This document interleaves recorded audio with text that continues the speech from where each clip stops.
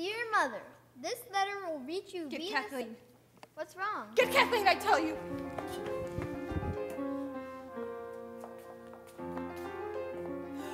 Holy Mother! Get clean water, fresh linens. Call the doctor.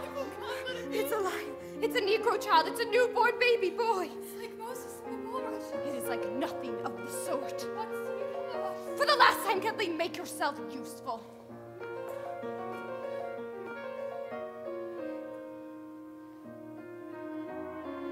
What kind of woman would do such a thing? Why in God's name is my husband not here? I'm such a fool! Why did I say he was free to go? What am I to do? Where are your instructions, my dear? You left me lists, everything in lists, while your little lists aren't very helpful. I fear each day the maids trudge up the hill. Hired help arrives.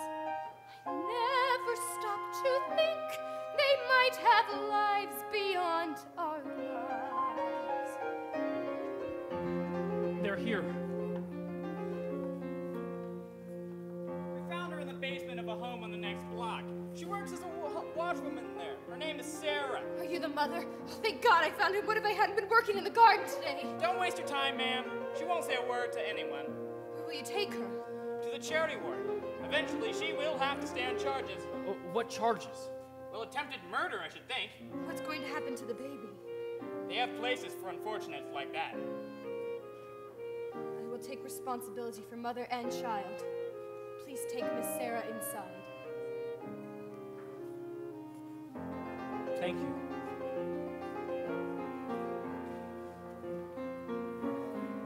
What kind of woman would do what I've done? Open the door to such chaos and pain. You would have gently closed the door and gently turned the key and gently told me not to look for fear what I might see.